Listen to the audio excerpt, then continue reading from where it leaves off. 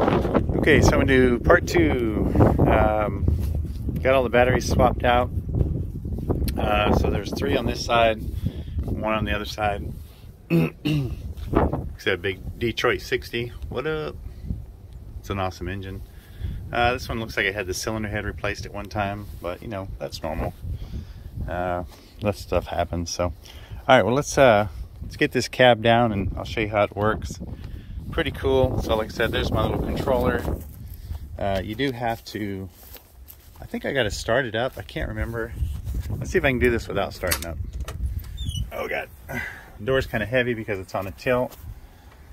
So you got to turn the power on. All right, let me see if I have to start this thing. I might have to. Let's see. Push the button. Oh, cool. I don't have to, so that's nice. All right, so check it out. You can see the lock under there. See it raise up. Now I hit this release button. Watch that. Dook. See it? Isn't that cool? Yeah, see you push the button and it tilts up. All right, so once you do that, you kind of watch it. I don't know if you can see with the lighting or not. I can't really see them. Hopefully it's coming out. So you tilt that. Oh crap. It's hard to do with one hand, but you guys are worth it, right? All right, oh shit. Okay, there we go. Oh God, oh God, okay. So you just get it past it and then you can lower the cab. Pretty cool. There it goes. It's like a transformer. You can hear the cab lock. You can see it set down. See it set down and it kind of locks in. So then you unplug your dealy bobber. It just comes out. And then I store it back here. You know, you can store it wherever you want in your own fire truck. But I put it there. Alright, so now, let's see if the fire truck starts now that I did the batteries. I replaced 4 of them. I just took them out of a bus, another bus, whatever. Alright, so let's see if this thing will start up. Well, that's encouraging. Alright, hit the emergency switches, get that off. Alright, hear the pump engage. Alright, let's go back here and get this ladder down. Get this shut. Alright.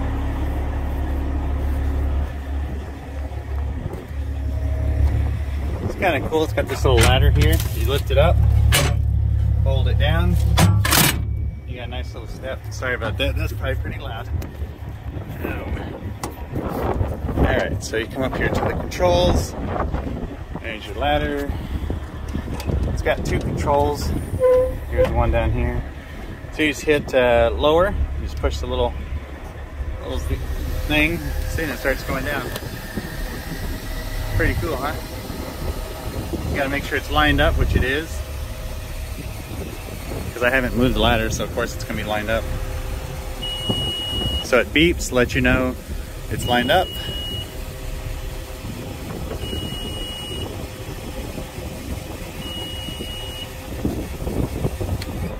Alright, that's happy.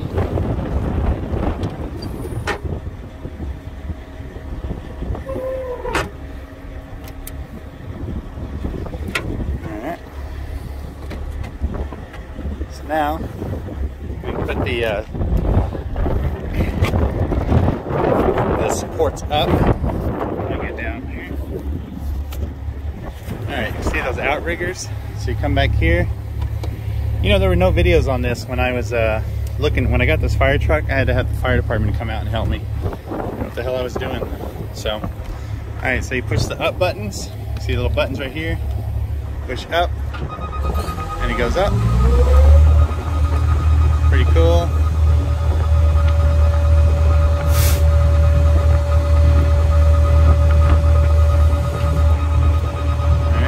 Then you push in, see it says front, rear, in. So you push those in. I like pushing them at the same time. Why not, you know? You can do it once at a time if you want. I don't know, it's kind of fun. There we go. You Just watch them when they stop moving, just let off. Come to the other side, go up.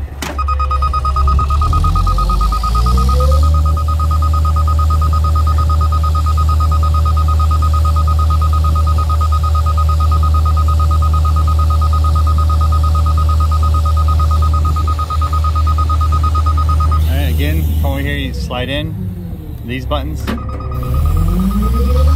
Slides in, makes that beeping noise, which is, I guess, okay. Kind of makes a cool noise. Make sure they're all the way in. Just watch them, they'll stop eventually. Make sure you latch your door. I don't know if you can see it on this video or not. It's pretty cool. It's got a screen. Kind of tells you what's going on. She's yelling at me to check the fluid.